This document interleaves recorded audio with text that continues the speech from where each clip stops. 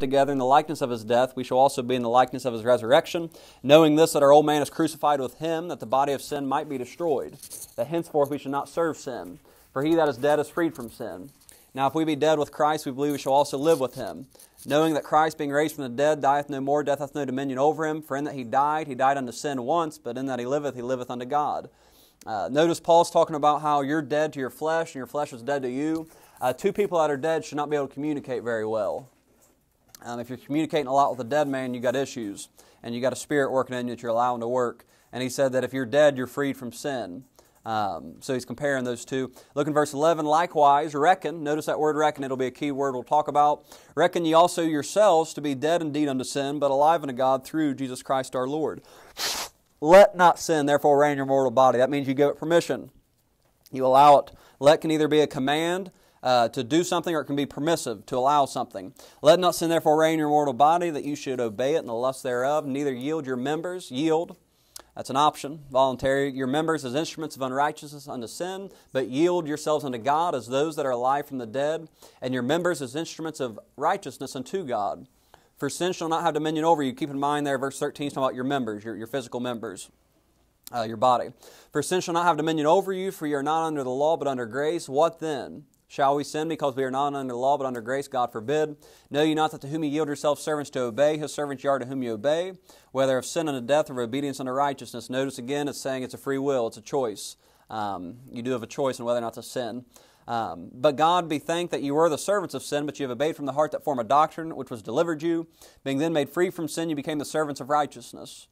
I speak after the manner of men because of the infirmity, the sickness, the illness of your flesh. For as ye have yielded your members servants to uncleanness, and to iniquity, even so now yield your members servants to righteousness, unto holiness. Notice it's all optional. It's all will. You decide to either yield to righteousness, holiness. It's all a decision to be made. For when you were the servants of sin, you were free from righteousness. What fruit had you then of those things whereof you are now ashamed? For the end of those things is death, but now being made free from sin and become servants to God, you have your fruit unto holiness, and the end everlasting life. For the wages of sin is death, but the gift of God is eternal life through Jesus Christ our Lord. I talked last week just about your body, soul, and spirit. I broke down Romans 6. I talked about how it's key to understanding what he's talking about in Romans 6 is identifying who you are. A lot of people, they don't know who they are. That's why you have people that have literal, they change their identity, they change their sexuality, they literally have identity crisis. A lot of times a man or a woman, especially men, whenever they go to retire and quit working, they have almost a little crisis in their life because they identify with that job. They believe that job is who they are. They believe it's a part of who they are, and they don't know what they're going to do with themselves afterwards. So we broke down the body, soul, and spirit, and it's important to know those three things if you're going to understand who you are as a person, who you are in Christ. And then I broke down the word baptized. We went through the 7 different baptisms that you'll find there in the Word of God. We talked about that some. I'm not going to go back through those again. But again, if you ever just get one verse that you highlight to give to somebody that believes in water baptism, I would try to remember Romans 6:4 and just ask them, say, is that a physical baptism or is it a water baptism or is it spiritual? Just ask them. If they say it's a literal baptism, then say, well, what about the baptism into his death? Is that a literal baptism too? Did you die? Did someone come up and shoot you the day you got saved and baptized? No. So it's not a literal physical water baptism. It's something else. And then you can kind of get into the idea of it's not water baptism that saves you. It's a spiritual baptism.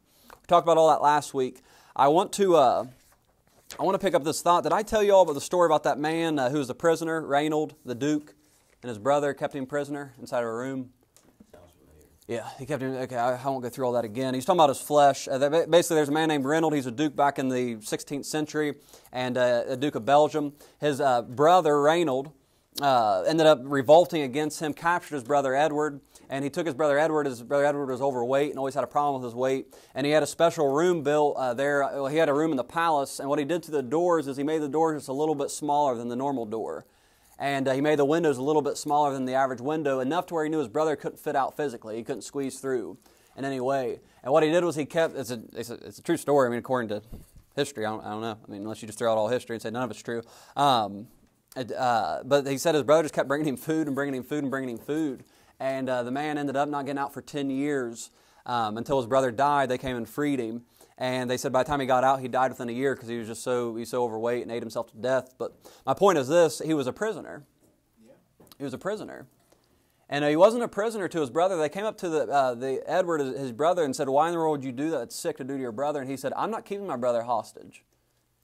He himself is choosing to be a prisoner. Now, he would create a stumbling block for his brother, but still the point is that his brother was a prisoner to his own flesh. My question for you is who's the prisoner? You got to decide if your flesh is going to be the prisoner or if you're going to be a prisoner to your flesh. And I mentioned it, I believe, last week, but you ought to go by every now and again, go to that old man that's sitting there in a cell that's waiting his execution, your flesh, and just rattle his cage every now and again. Do something to make him mad. Fast, pray, witness, do something to get your flesh just to put it down. So we talked a little bit about that last week, and I want to talk more about sin today and living a holy life and getting victory over sin. And I wrote this down in my notes, but if you want to live holier, you have to quit helping the old man up. If you want to live holy and righteously, you have to quit helping the old man up. Quit helping him get up onto his feet again. I wrote this down, wake up every day and have his funeral. Get dressed, halfway decent. It helps you, by the way, if you get dressed. If you're working from home or you're doing virtual classes, different things, it helps get you in a mindset whenever you get dressed, put on clothes, and wash your face. It actually helps you mentally be more prepared for the day. Get dressed every day. Read some scriptures and pray. And tell your old flesh you'll miss them. It was good knowing you. It was good while you were here. You're a good man and this and that, but I can't be with you anymore. You're dead. You're gone. And bury the old man. Move on with your life. Wake up every day and have a funeral. Chapter 6 of Romans is telling us who we are and who we can become, and he puts it all out as a choice. And chapter 6 teaches you that you do not have to sin. You do not have to sin. And chapter 7 is going to teach us that you will sin. Chapter 6, John Wesley took it to, help me, sanctification. What's it called? John Wesley took it to sinless perfection. Yes. He believed in sinless perfection. John Wesley believed that if you woke up every day and you prayed for 4 hours, you read your Bible for 2 hours, you went and witnessed for 3 hours, and you preached for 4 hours in the afternoon, you came back home and you fasted for 4 hours after preaching, and you went and preached again that night, and you prayed that night, then you could go without sinning. You could literally not sin at all, never sin again. Now that is foolishness. It's one extreme. You have one extreme that says, man, I can never sin. I just talked to a man, I told you all, one of our neighbors there, and he told me, he said, I don't sin. He said that he believes he doesn't sin anymore, despite the fact that he was cursing, dropping F-bombs in front of me, and has alcohol and everything else. He doesn't sin anymore. You say, Aaron, well, those are just two sins. Yeah, they're two sins I can see and hear, so they're easy to point out. They're real basic. I'm sure that he has other sins inside of his heart that he doesn't know about.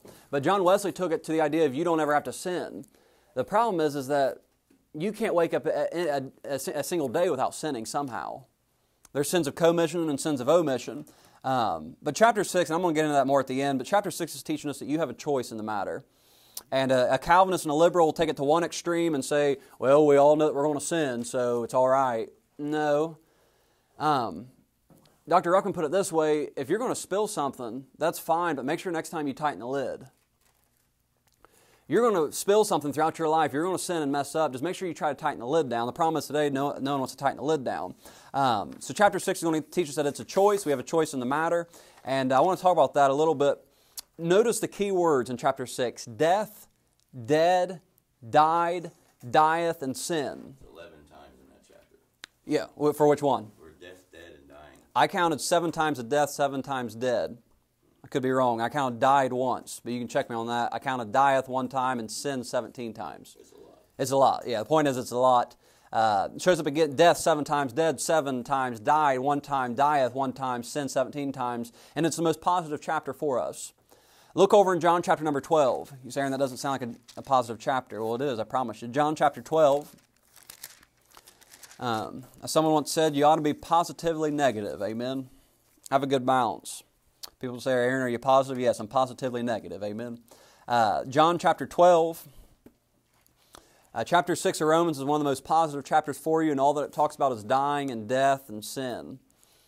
John chapter 12, verse 24, and this is why it's a good chapter for you. It's why it's positive. Verily, verily, verse 24, John 12, verily, verily, I say unto thee, except a corn of wheat fall to the ground and die, it abideth alone, but if it die, it bringeth forth much fruit.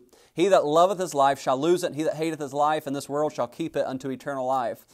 So it looks like Jesus Christ is saying the key to success, the key to getting victory in your life is to fall, to die, be alone, and to hate. That's what the verses say. They say, except it die, abide alone, and hate. He said, unless you do that, he said, you're not going to have eternal life. And he's not talking there, by the way, about salvation. That's a good example of eternal life, life eternal. That means more to life, and more in eternity, getting rewards, eternal crowns, eternal blessings, inheritances, and different things. Not inheritance, but getting rewards at the judgment seat of Christ. That's what the life there eternal is talking about.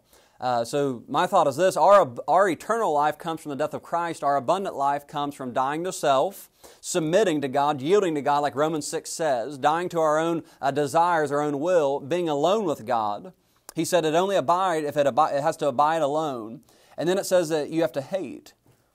And you say, well, what all do I have to hate? Well, you have to hate sin and selfishness in your own life. Every now and again, you should wake up and say, man, I can't stand you. Not to your spouse or to your kids, to you. You ought to say it to you. My biggest problem in my life is me. It's not my wife, it's not my child, it's not my job, it's not anybody else, it's not the culture, it's not the brethren. My biggest problem is me. And whenever you get to that place where you say, man, I hate, he says you hate your own life, I hate what my flesh is made up of, then you can start moving forward. Go back to Romans 6. I want to give you these 5 thoughts. This is from Brother Peacock. I want to talk about the steps to sin. The steps to sin. And most of this, I don't know if I edited any of this or not, but honestly, it just helped me so much that I'd feel bad if I didn't share it with you. The steps of sin. How does sin come into your life? How does sin come into your life? If you notice, Romans 6 keeps talking about reckon. Reckon. That proves reckon. You reckon? Yep. Yeah, bless God, he let him have it. No, but it talks about reckon. Reckon means to add up. It means to figure. It means to apply, to count, to subtract, to divide, to place things. Reckon means to figure out. And then notice he keeps saying no. Know ye not that as many of us were baptized into Jesus Christ were baptized into death, knowing this, that the old man is crucified with him, knowing, knowledge. So Paul's wanting us to learn something about sin, and he's wanting us to learn characteristics of sin. And I want to give you these because I believe it'll help you. Number one, sin usually comes in this manner. It usually starts with a presentation. A presentation. Sin is offered to you. It's offered to you. Presentation. It's presented to you. Eve had that tree, and she saw that tree and saw that it was good for food. It's presented to you. The sin is presented, and it usually comes in the form of a thought. Your thoughts are you have a 0.001 second. That's a millisecond. And your thoughts actually are faster than that. Your thoughts run at about a quarter of a millisecond. That's how fast your thoughts are. So within that, not even a split second, within a quarter of a million millisecond, you're having a thought where an idea is presented to you and you said, I can either do this or I can't do it. And then there's illumination on it. So Eve saw the tree, and then she had illumination on it. Her conscience, the Holy Spirit, God said, hey, Eve, don't eat of that tree. Remember what I told you. Remember what your husband told you.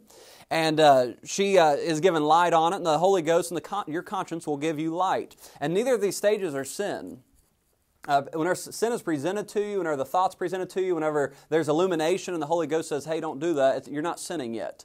The sin comes in at number 3 whenever you begin to debate on it. I bet you anything. If I know Eve, I bet you anything. This is what she did. We know a little bit about the conversation between her and Satan. I guarantee you she was talking to Satan and thinking in her head saying, did Adam misspeak whenever he said don't eat of it? I think he misspoke. Because it wasn't God telling me, it was Adam that told me. So maybe he didn't say it right. Maybe it was Adam that just didn't tell me right. And would God be that extreme to say, kill me? And she began to reason in her head saying, I've never seen death before. It doesn't seem that bad. I've never seen death before.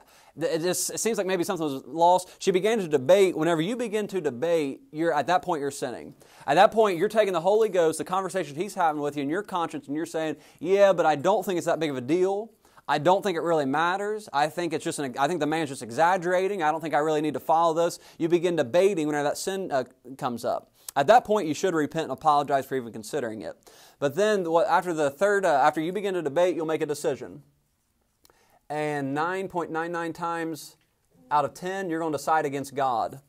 You're going to decide to go through with the sin after you've been debating, and you'll likely go against God. And then the 5th step to sin is death. Death. James 1, James 1, I believe it's verse 14, but every man is tempted when he is drawn away of his own lust and enticed. Then when lust hath conceived, it bringeth forth sin, and sin when it is finished bringeth forth death. I know a lot of you know that. But we already talked about how death can be spiritual or physical. Let me give you just a couple quick scenarios of how this will come up in your life. And folks, I'm not talking to any of you. This is just me, okay? This is just an open confession, so don't think I'm targeting any of you. I'm just going to give you these quick examples, okay? Everybody good? So I'm not targeting anybody. You go to a fellowship at a church, and they have a whole bunch of food out there on the table. And you think, I can eat all that food. I can eat 3 or 4 plates. I can eat dessert. I can drink the sweet tea. I can drink the lemonade. I can drink the coffee. And the Holy Ghost says, or your conscience says, hold on, Hoss. Please don't do that. You know you're going to be sick if you eat it all. You know that you're going to feel sick to your stomach. You know that you have a long drive back. Don't do it. You're going to be tired. You're going to be fatigued. Your blood pressure, your blood sugar is going to go up. It's going to be blurry on the road. Don't do it. Be a good example in front of other people. You're supposed to have control over your body, soul, and spirit. You're supposed to be disciplined. You're a disciple of Jesus Christ. You're supposed to have your body under subjection, your mind under subjection. Just don't do it. You can just eat a little bit. Just eat 1 plate. Just eat 1 plate and enjoy it. That's illumination. And then the debate comes. And you say, yeah, but it's free. And we're not supposed to waste, because he that is brother, he that is slothful is a brother to him that is a great waster. And we're not supposed to waste money. And this is all free. So technically, Lord, I should eat this because I would be saving money I would normally spend on the way home. So I can't be a waster. And then on top of that, Lord, you know how I love food. Yes. And no one else... She's talking in tongues over there, sister. You know how much I love food, and no one else loves food like I do. I just have a problem. I'm the only one in the room that loves food and loves to eat. No one else likes food and sweets and cakes and cookies. And you begin to debate and say, Lord, I want to be a good steward. Lord, it's really not that big of a deal. And then you think, well, everybody else does it. Look at the pastor and the evangelist. You say, Aaron, you're pointing fingers. No. Look at the pastor and the evangelist. They're doing it. Can't we do it? Everyone in America's doing it. Can't we all do it? You're debating. And at that point, you've already made your decision. You've already made your decision whenever you're on the first plate that you're going to go back and get a second, third, and fourth, and fifth plate. Instead of just eating until you're full and feeling good about yourself, you're going to debate. You made a decision, and then you bring forth death. And you say, Aaron, what's the death? You feel sick to your stomach. You feel shameful. You feel guilty. You broke your diet, whatever it was. And you say, Aaron, who are you talking to? I'm talking to me. I struggle with that. I like to eat. You may not believe it, but I like to eat. And it catches up with me the older and older that I get. I found out all my muscle that used to be up here, and it used to be the reason why. This shirt I used to fill out, this is a 16, I used to fill it out because my neck muscles and traps and shoulders, I found out it all just collects down here slowly. Gravity takes over. And I'm just pointing that out to you. I'm just saying that's a simple example of how something can be presented, and within a split second you're making illuminations brought to you, and you debate, and then you make a decision. It brings forth death. Let me give you a second example. And again, I don't think any of you ever struggle with this. This is just my own stuff I'm giving to you. And I'm not going to look at anybody specifically, but your loved one says something and they're wrong, and you're tempted to correct them. Because you're right. And they're wrong, and the Holy Ghost says, shut your mouth. Number one, you don't have the right spirit, so don't say it to them. They're not going to receive it the right way. They're not in the right spirit to receive the truth that you're going to give them. They're going to take it the wrong way. You're going to make them feel ashamed. You're going to embarrass them in front of other people. That's going to be in the back of their mind now. You're going to cause division and strife between you. Don't do it. Just don't say it right now. You can say it later. Just don't say it right now. And a word spoken in due season is like apples of gold and pictures of silver. And at that point, you haven't sinned. But you begin to sin whenever you say, but Lord, you're a God of truth. Oh. And Lord, I couldn't imagine not speaking the truth whenever I know what's right. And they're wrong, and they need to know that they're wrong. So you're debating at that point. You're debating, and you're saying, no, I'm going to tell them that they're wrong. Whether it's a coworker, whether it's a boss, whoever it is, whether it's somebody's making you mad, Lord, I know that they're wrong. And you're debating at that point, and you've made your decision. And then you're going to bring forth death. And you say, Aaron, what's a death? Strife, division, contention. You're going to shame that person. The fellowship with them is going to be broken. And it brings forth death. And you're developing bad habits in both those situations I gave you. You're developing bad habits. And that's how sin comes. It comes in those 5 stages. Presentation, it's illuminated to you. And then you debate, and you begin to make a decision. I want to go over 5 steps to overcome sin. 5 steps to overcome sin. I'm just trying to give you practical things that happen from day to day, and hopefully you can use it and break it down for you. And 5 ways to overcome sin in your life. And I don't know what sins you struggle with. I know I just mentioned 2 of them. I believe every single person in this room struggles with those things. 5 steps to overcome sin. Number 1, you got to know. These are going to be pretty basic, but they're going to come from the text. Know. You got to reckon. You got to know, you got to reckon, you got to yield.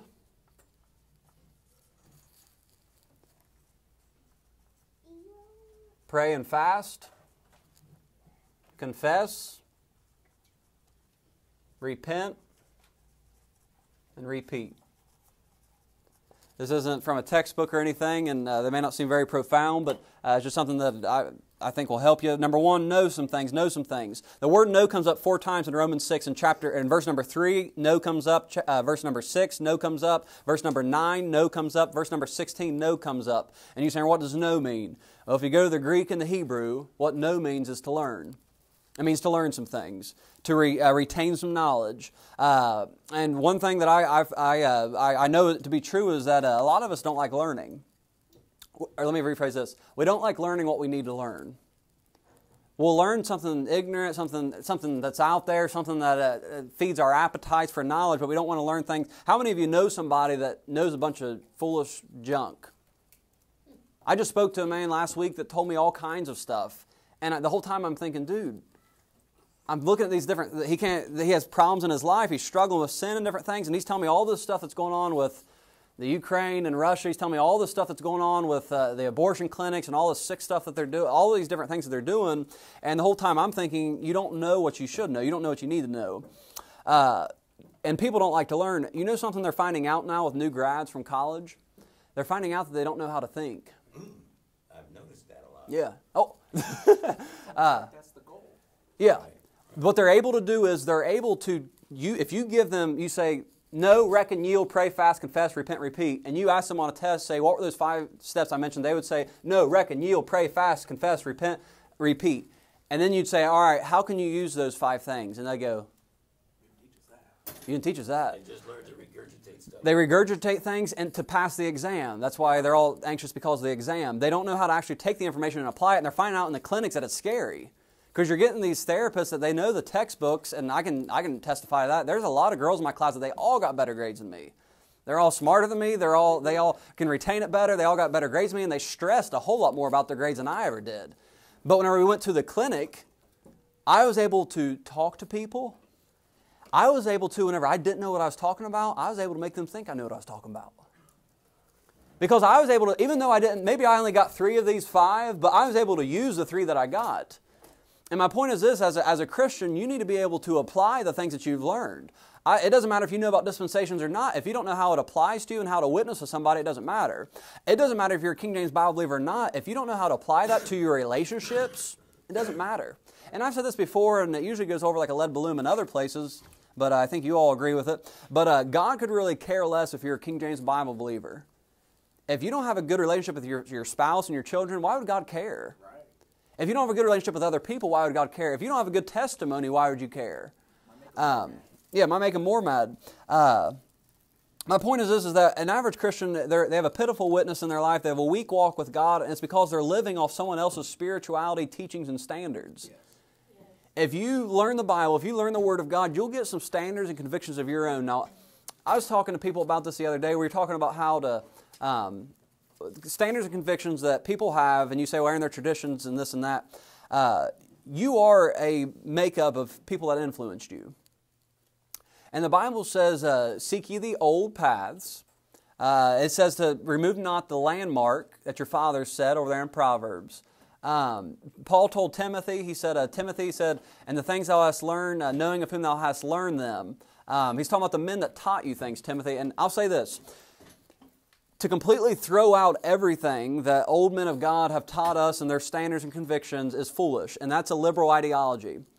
I'll just give you a little example, okay? And don't anyone, y'all just think about this for a second. Don't say anything out loud. But you've all probably heard people within our circle say they can't stand people that wear earpieces. They say, well, that's liberal and this and that. They can't stand that. They can't stand crosses with lights behind them and different things and whatnot. Those are all little standards and convictions that people have that in the grand scheme of things don't really matter. Amen. I don't really care if a man gets up and speaks with a little earpiece, because I go to college where they speak with earpieces. So it doesn't bother me. You know, back in the day, the microphones that they used to have, preachers, were long, skinny microphones like this that were connected to a wire. Yeah. Yeah. Well, why don't we get back to the old past? Bless God. I ain't going to let some man get up there with a little earpiece and talk, preach to... Well, how old past do you want to go? Are you just going back to the lapel? Because before that, it was a thick mic like that they hung like this, and they'd carry it around. They had a cord, and they'd walk around like this and preach with it. Well, what old pastor are you talking about? People talk about, I could go on and on with haircuts and different things. Yeah, you can go with them. I can go on and on, but the point is this. If you get to the place where you're saying we need to throw out everything, we need to throw out the dress clothes, we need to throw out the haircut ideology, we need to throw out the music ideology, we need to throw out the lapel ideology, we need to just throw everything out. Whenever you get to that mentality, you are then taking the mentality of what we would call liberal or a compromiser, in the fact that you need to have that mentality of there are some things that the old men, the old path has taught us, and there's peace in that. There's peace in just not changing everything. And whenever you have churches that throw out everything, that's whenever you fall into apostasy.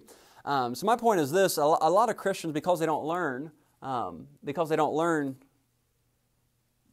Word of God on their own, they don't have convictions and standards of their own. They're just going off somebody else. So my point is this: learn to know. You say, Aaron, how does this have to do with the 5 steps to victory? Know some things, learn some things. The Bible says a wise man lay up knowledge for himself, meaning he saves it. Learn how to learn. It's something different, ain't it? Learn how to learn.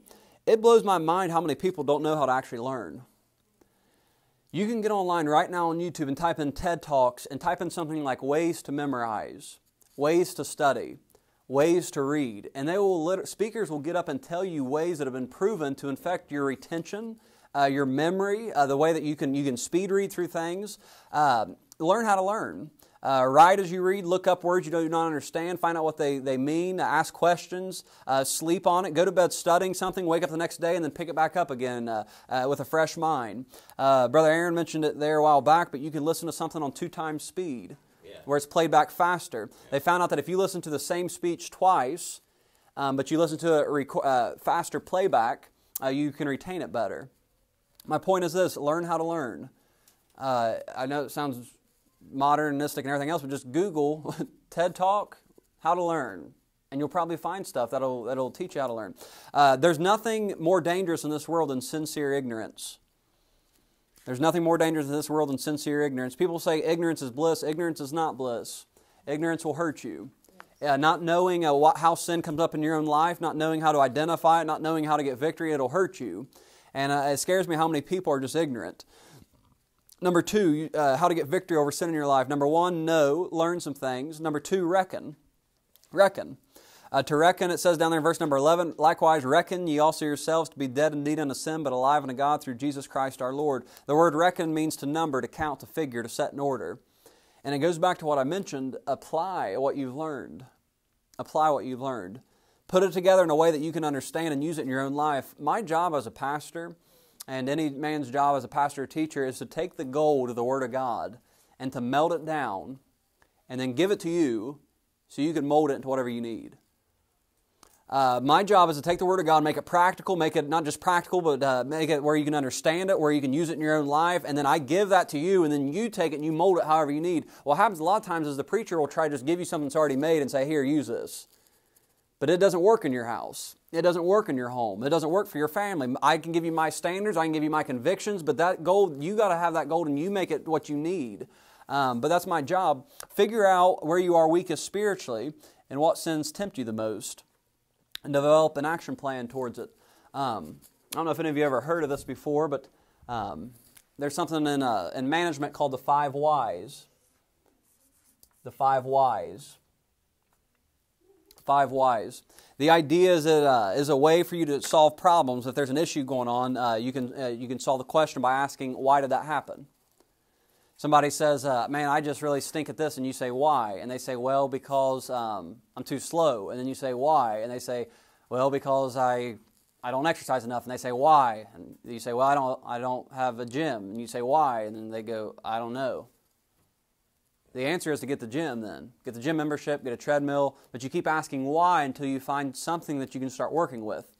And we're talking about sin, getting to the why of why something happens. I was reading, there's a monument over in Washington, D.C., and they use this method on.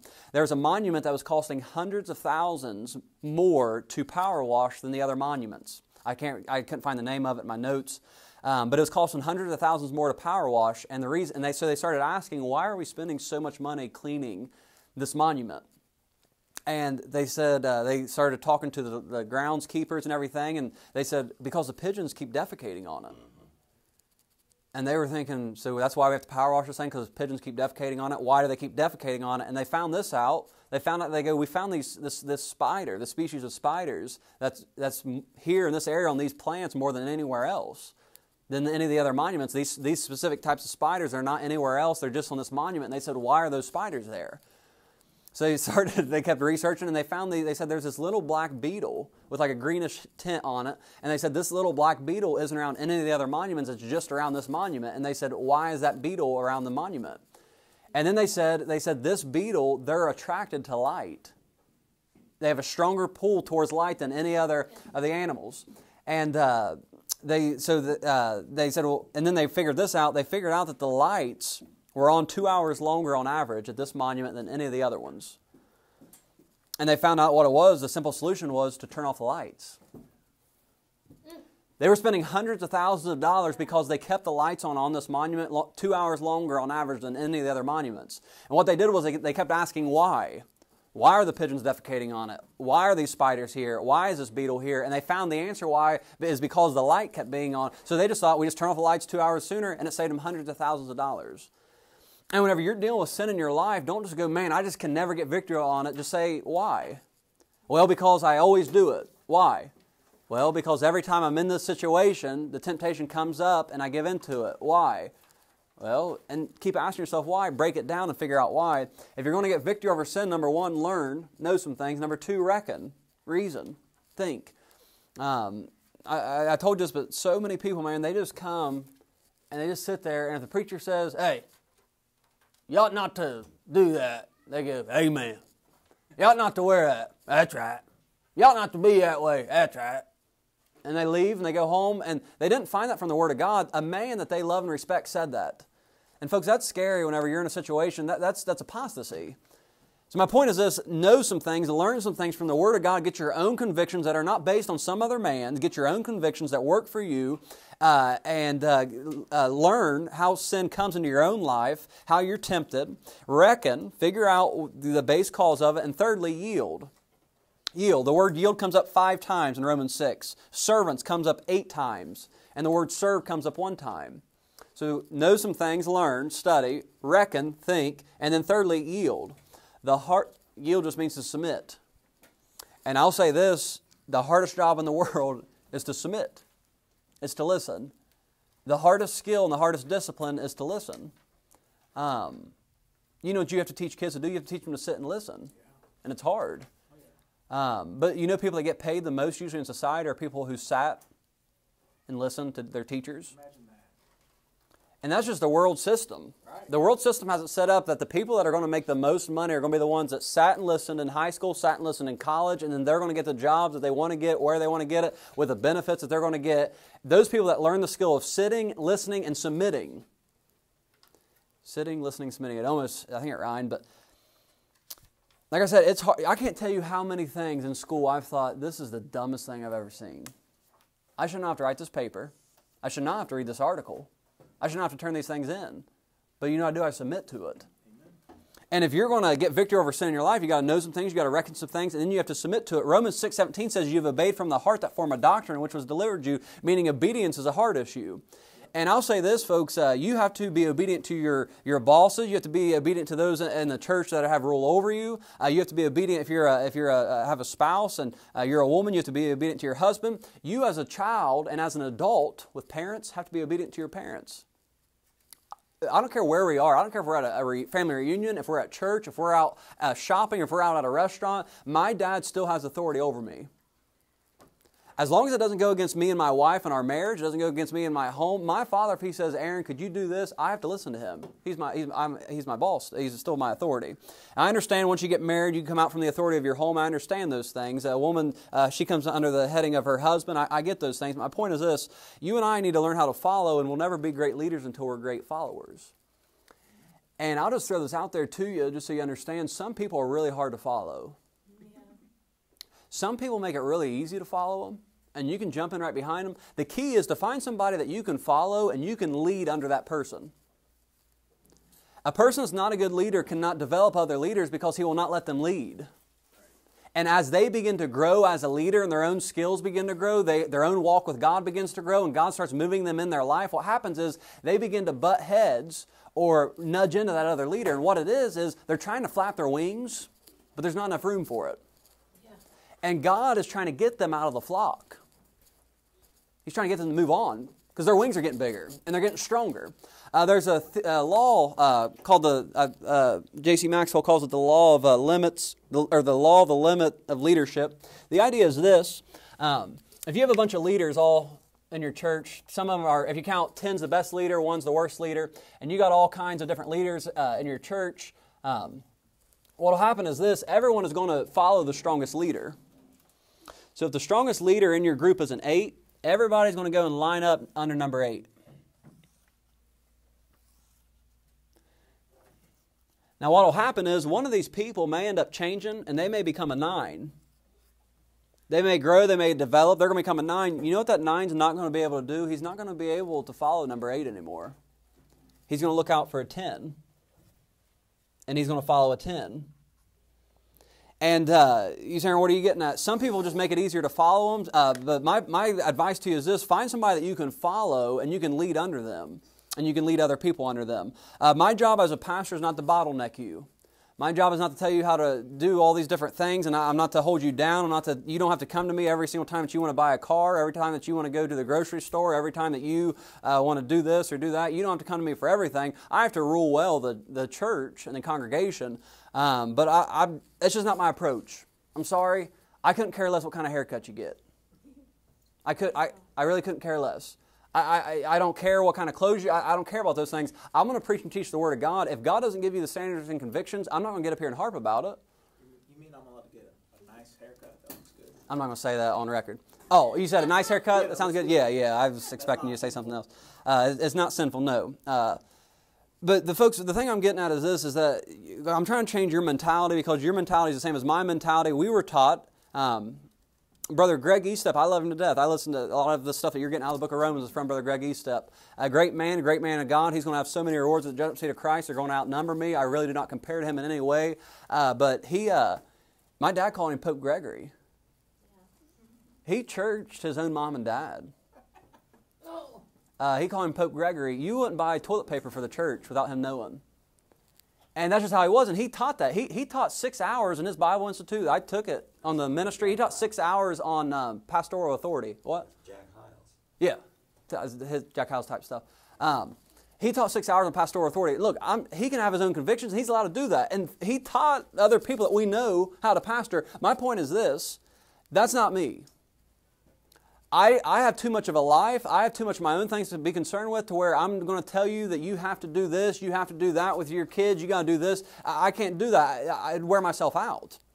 And that's just not my style. And I hope you understand that it's not that I'm not laissez-faire. Brother Aaron talked about laissez-faire leadership. Laissez-faire leadership is you let problems arise without taking care of them. Yeah. That's not what I am. Hands-off. And the true form of hands-off in a good sense is that you get the people to where they're doing so well at the job, they're able to work without you. To where whenever you're not there, they're good. Right. They don't miss a beat. They're working on their own. They're able to problem solve on their own. They're able to put forth the extra effort. They're able to get the job done. They can operate without you being there, so then you're hands-off. My job is to be hands-off your personal lives and hands-on in the Word of God and prayer. That's my goal. So the point is yield, submit. Some people just make it easier to submit than other people. But for victory over sin and death, Romans 6 teaches us that we have to know some things, we have to reckon, and we have to yield. And ultimately, I made that about man, but it also comes down not just to yielding to man and governmental authorities, which we're not against the government. If they want to chop our heads off, they're allowed to, according to Romans 13. But we need to obviously yield to God. And he says that all throughout the chapter, that who you yield yourselves to, his servants you are, to whom you obey, whether sinning unto death or obedience unto righteousness. And it goes on and on. So you got to yield, give in, submit. Fourthly, what do you have to do? And there you say, Aaron, this seems too simple. Pray and fast. I'm not going to go through a whole lesson on prayer and fasting right now, but I will say this. Jesus Christ said, this kind cometh not forth but by prayer and fasting. I don't believe there's anything more powerful than prayer and fasting. And you say, Aaron, what about the Word of God? I don't believe the Word of God has power without prayer and fasting. I know so many people that they know the Word of God inside and out, and their life is dead and dry, and their preaching is dead and dry. It's because they don't have an intimate relationship with God. I can know everything about women that I want to know, and I can take all the human development, family studies classes, all the biology and anatomy classes. I can literally name hundreds of bones in my wife's body. I can name a lot of the blood vessels. I can name a lot of the tendons and the joints and different things. I can know all that in my head, but if I don't know her personally, it doesn't matter. And you can know this book inside and out. You can know everything about it, and you can know, bless God, you've been getting it preached to for years and years. You can know all that, but if you don't know the one that wrote the book, it doesn't matter. And you don't know that other than through prayer. Through prayer. It's what keeps your heart soft. It keeps your eyes watery. It's what keeps you on fire for God. It's what keeps you from not drying out. It's prayer and fasting. Fasting is what gets a hold of God. It gets God's attention. I'll teach you eventually on fasting out of Isaiah 58. But fasting destroys that flesh, that carnal nature that we were talking about. Makes you healthier. It creates discipline in your thought life and your appetites. And you and I ought to pray continually, the Bible says. Instantly, fervently, and always. The Bible tells us to pray that way. Continually, instantly, fervently, and always. And I wrote this one down too casually. You saying, what do you mean? Your prayer life ought to be different at different times. Your communication with God ought to be change based on the circumstance. But Samuel's walking over there in 1 Samuel 16. He's walking to anoint David without knowing it. And it says he begins to talk to God. And he says to God in his heart, he says, surely the Lord's anointed as before me. And God says, no, the man looketh on the outward appearance, not as God seeth. But what it is he's talking to God casually. And if I can give you one tip on your prayer life, it's this. You ought to have long bouts of prayer and short bouts of prayer. You ought to have times where you set aside with God, maybe every month, once a month, maybe once every 2 months, once every other week, whatever it is, whatever you can do. Or you pray to God for an hour, 2, 3 hours if you can. Where you get alone with God and spend that long time with Him. And then you ought to have times, all the time, where you're praying, you're talking to God just early in the morning. You pray for 5, 10, 15 minutes. I hate I hate when I hear people say this, but they say, you don't pray for 30 minutes every morning? Well, no. You work 40 hours a week and got a kid and a wife and a job and everything else? No, you're a full-time evangelist or pastor. You're supposed to pray for at least 30 minutes. At least 30 minutes every day. That should be like a warm-up for a full-time minister. But my point is this. If you think, I always relate back to a spouse and kids, you ought to get away with your spouse and kids every now and then for a weekend. Every now and again, you ought to get away. And you ought to get away with the Lord every now and again for an extended period of time where you make yourself sit there and talk to Him for an hour or 2 hours, give Him a whole night. But pray, fast. If you want to get victory over sin, pray and fast. Thirdly, confess, repent, and repeat. Confess, repent, and repeat. I put all those together. My point is, I don't know what to tell people about sin other than just confess it to God, repent of it, and keep doing it until you get victory over it. Too many people let it beat them down. They're not getting victory over something, and it literally holds them down, and it becomes a stronghold. And it's not the sin that's a stronghold. It's their attitude about the sin.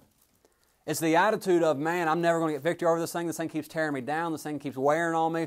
And their attitude about it is what becomes a stronghold, because whenever the sin, the temptation is presented, illuminated, and all that, there's not even any debate anymore. The sin is just presented. The illumination might be there, it might not be there, and they're not even debating anymore. They've already made the decision to say, hey, I can't get victory over it. Yeah. I can't do it. Hebrews 12, when it's talking about bitterness, it says, lest any root of bitterness springing up, and many thereby be defiled. You know what the context is? It's the chastening of the Lord. Hebrews 12 is where he's talking about every son whom He loveth. He scourges every son whom He loveth. And then it's talking about bitterness. It's talking about living righteously, and the fruit of righteousness is peace and different things there. If you read Hebrews 12, that bitterness, within the context, I know you can be bitter about a lot of things, but it's talking about being weary in your mind and putting aside that sin which does so easily beset you. And it's saying, hey, don't get bitter over the fact that you can't get victory over something. And that's why I said if you want victory, confess, repent, and repeat, and don't get weary over it. I tell people this too, that the Bible, Hebrews 12 says, let us lay aside every weight and the sin which does so easily beset us. Sometimes whenever you're plowing a field and you come to a stump, you're trying to plant a garden, and you got a stump, you have to make a decision. Am I going to spend all day long trying to get the stump out? Or am I just going to go around it and finish the rest of the garden and get the seed in and come back to that stump tomorrow or the next day? And there are sins in your life, I'm sorry, I know a lot of people don't teach this, but I believe there are sins in your life that you're not going to get victory over them now, and you just need to move on, and God will show you other sins that you need to get victory on. And you can come back to that sin later. It'll still be there. And I found this out, if you did a little bit of digging, I don't know really anything about gardening, but I have taken up stumps before. If you do a little bit of digging around that root, and you leave it for a couple days or weeks, that sun's going to hit those roots and dry it out. And what happens later, I'm feeling kind of good. What happens later is you come back to that stump, and it comes out a whole lot easier. True. And whenever you're doing sin in your life, sometimes you got to say, God, I can't even pray over it anymore. I can't fast over it anymore. I can't cry out to you anymore. I'm just going to go on and work on whatever else you have for me. And you might come back to that stump later, and it's already been taken out. Or you might come back to it, and it comes up a whole lot easier. So if you want victory over sin, know some things, learn some things about it, listen to good preaching, good teaching, get standards and convictions that are your own. Reckon, reason, think, apply it, yield yourself to God, yield yourself to who God's put in your life, pray and fast over it, confess, repent, and repeat if you want victory over sin. Those are 5 steps to victory over sin. I'll close with this thought. Chapter 6, if you could summarize it, what its purpose is, the purpose would be just getting victory over sin. And you can be a servant to righteousness in verse 18. You can be a servant of holiness in verse 19. You can have fruit in verse 22. And you can have everlasting life in 22 through 23. So he's telling you the purpose to getting victory over sin. In Romans chapter 6, he's telling you to get victory over it. And then he gives you the purpose in verses 17 through 23. You can be a servant to righteousness, a servant of holiness. You can have fruit and you can have everlasting life. That sounds like to me a pretty good deal. Sounds like a good deal, having those things. And fruit can be all kinds of things. Having fruit, he said, you have your you have your fruit into holiness. You can have love, joy, peace, long suffering. Galatians 5, those are all fruits.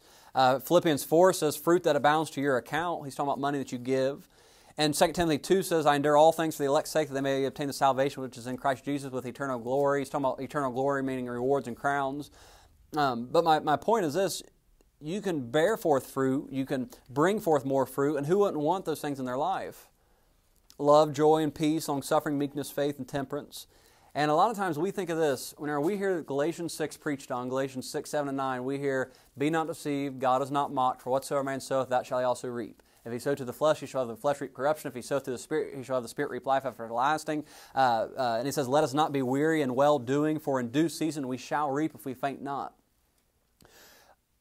I guarantee you, the majority of times, you've always heard that taught, or that verse taught, if you sow to the flesh, you're going to reap corruption. And it's taught from the manner of sin. And that's fine, because that's in the text. But you know what Paul highlights? He highlights sowing to the Spirit. He says, let us not be weary in well-doing, for in due season we shall reap if we faint not. He's saying this, you always reap more than what you sow. Bad, yes. If you sow to the flesh, you will have a lot of things to pay for it, but you will also reap more if you sow good. And you can sow good. You can make good decisions, and you will reap more. Chapter 6 says we do not have to sin. We sin because we want to. And a lot of people say, well, I can't ever be holy. I just can't live holy. And I'm wicked. I'm worthless. Whatever. And I ask people this question: can you not sin for 1 minute? Could you go 1 minute and try to not sin? Okay, good. Next time, go 2 minutes, and then 3, and then 4. We don't have to sin. We choose to sin. We can do right if we want to do right. We can live as holy as what we want to live. Chapter 6 is the ideal Christian life. It's the expectation. And chapter 7 is the battle. It's the reality. Paul's going to say, I know that in my flesh dwelleth no good thing. Whenever I do good, evil is present with me. There's a law in my members warring against the law of my mind, bringing me into captivity to the law of sin, which is in my members. O wretched man that I am, who shall deliver me from the body of this death? He's saying, I do mess up. I do fault. After preaching one of the most distinct, one of the most definitive chapters on complete victory over every single sin and how you can get it, Paul says, but just so you know, I have faults and I mess up. Chapter 6 is the expectation. Chapter 7 is the battle. And chapter 8 is the answer. The idea is this. Try to be perfect, but stop trying to be perfect. Try your best to be perfect, and stop trying to be perfect. Realize that you do need to try to get victory over sin, and then also realize you're going to mess up and you're going to falter along the way. You know, I use Michael Jordan as an example because he's an alcoholic, everything else, but fornicator and gambler and whatnot. But he, I was watching this highlight on him the other day, and it was Game 6 against the 1988 Celtics, I believe. And Game 6, man, they do best out of 7, and it was the Celtics were down 2-3 in the series, so the Celtics are up by 2, I believe. And if they win this, they'll go to a Game 7. Michael Jordan, who everybody loves, and everybody said he had the most grit, and he just didn't quit, and he always took the last second shot. He goes to dribble down the lane with about 5 seconds to go. He does a crossover move like this, and then he goes to the middle right at the free throw line, and he falls down. Loses the ball. The Celtics take the ball and throw it to the other end of the court, and the buzzer rings, and they lose the game. He fell down in the last 5 seconds of the Michael Jordan, one of the best basketball players of all time, fell down in the last second of the game. And you know what they did? You know what he did? He went out to Game 7 and he won Game 7. My point is this, he fell but he got back up, and that's why people loved him. And people will remember you not just for falling, but they'll remember because you got back up. Amen. So try to be perfect, and at the same time, don't try to be perfect. Amen. Let's all pray. Dear Lord, we love you. Thank you, Lord, for loving us, God, and thank you, Lord, for being so good.